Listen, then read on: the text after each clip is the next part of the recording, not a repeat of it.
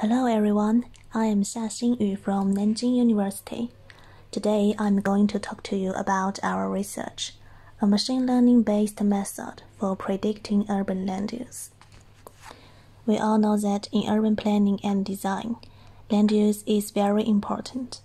So, what is predicting urban land use? First, let's have a review of some digital studies related to land use. In urban design, land use is only part of the design.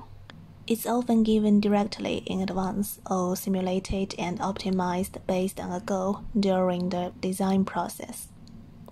Compared to land use itself, the detailed functional organization is more important. Urban planning concerns more about land use and cover change. People build various models to simulate and predict long-term area CC dynamics, or to do the classification and pattern recognition of land use for satellite maps. These studies all have wide study areas and rough land use classifications. Our research falls between these two. We want to explore the land use of a certain plot at the medium scale. Then, why is machine learning? This figure is a typical urban plane with really single land use. It's drawn by experience. But today, cities are complex. Land use tends to be combinatory, and factors affecting land use are also various, including topography, climate, policies, the land use of surrounding environments, and so on. Tobler's first law of geography just emphasizes the influence of surrounding space.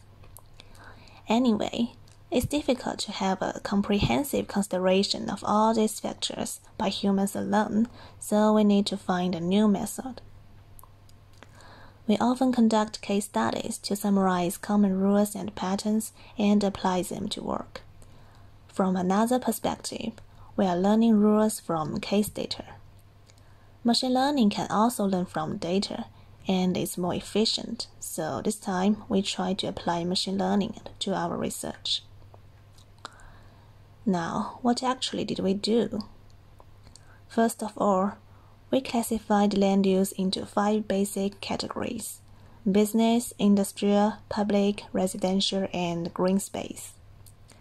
Then, we built a machine learning model to learn the city's land use logic. When applying this model, we just need to input data, run the model, and get a result. Obviously, the key part of our research is this machine learning model. The modeling process includes 3 steps: data definition and collection, dataset processing, and model training. I will take Nanjing as a case study to introduce the details of these steps. The first step is to collect the raw land use data. We took the old town area of Nanjing as the study area. The old town is surrounded by old city walls and covers an area of approximately 43 square kilometers. The old town's land use has been fully mixed over time, and we believe it's worth studying. We used web crawler algorithms to collect the current urban land use map data and point of interest data, and combine these two to obtain accurate land use data. The second step is to process and generate the input dataset of the model. We graded the study area at a 100 meters times 100 meters scale and superimposed the land use proportion data on the grid to obtain a land use matrix. Then, based on more neighborhood theory, we sliced the matrix at the size of 3 times 3 and selected the slices that 9 grids all had data as samples. We took the surrounding 8 grids as input, the middle grid as label, and generated a labeled dataset. The dataset would then be used for the computer to learn the correlations between the input and labels. Neural network is one of the most popular machine learning algorithms, and 3 types of neural networks are commonly used in the urban field. Convolutional neural networks and generative adversarial networks process image input, while artificial neural networks process numerical input. Since the proportion data are expressed in numerical form in our research, we selected the ANN as our main model framework. After constructing an initial network on TensorFlow platform, we began to train the model. A neural network has two types of parameters, the weight and bias parameters and hyperparameters. They are optimized by model performance evaluation. Evaluation functions usually calculate the loss and accuracy of the model. A loss function calculates the degree of non-fitting of the network to the supervised data, and the larger the function value is, the worse the performance is. The network takes this value as a metric to optimize the weight and bias parameters. Here, we use the cross-entry peak error function as the loss function. An accuracy function can assess the performance directly. We combine qualitative and quantitative methods and define a validity score function as the accuracy function. Score 1 judges if the prediction is equal to the label, and Score 2 judges the degree to which the prediction deviates from the label. We calculate the weighted sum of two scores to get a final one. We randomly divided the dataset into a training set and a testing set at a ratio of 7:3 and input into the network. The parameters were optimized based on the evaluation functions, and when the validity score and loss value reached a relatively satisfactory level, the training ended. Here is the structure and the settings of the final model. The last training process had 1,500 epochs. Judging by the evaluation result, we believe this model is effective to a degree. Next, we did some analysis with data from the last training process and tried to answer some questions. The first question is, how did the network learn? We analyzed the changing trends of the predictions on the training set. As shown, the value changes rapidly at first and then slow down, only undergoing some fine-tuning.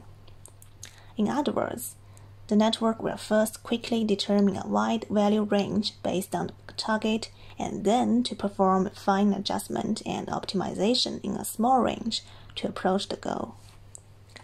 Besides, about model performance, we calculated the score distribution of the predictions on the testing set. Over 60% of the samples are above B level, so we can see the performance is satisfactory in general. Then, on which type of samples did the model perform well? We can see that samples with relatively low G proportions and high A proportions in the surrounding plots can get higher scores. That is, it's easier to find rules among such data. The most important thing may be the rules. We try to analyze the A-level samples with the best performance. We grouped them by the dominant land use of the prediction and did some statistics for each group. Several rules can be summarized from the results, and they are consistent with our common knowledge, showing that the computer can truly learn from the data. Meanwhile, we can see that the average score of the industry-dominated group is lower than other four groups. Perhaps it's because the size of industrial samples is too small. Only with sufficient, high-quality data can we make full use of machine learning. We also compared between the surroundings and the predictions.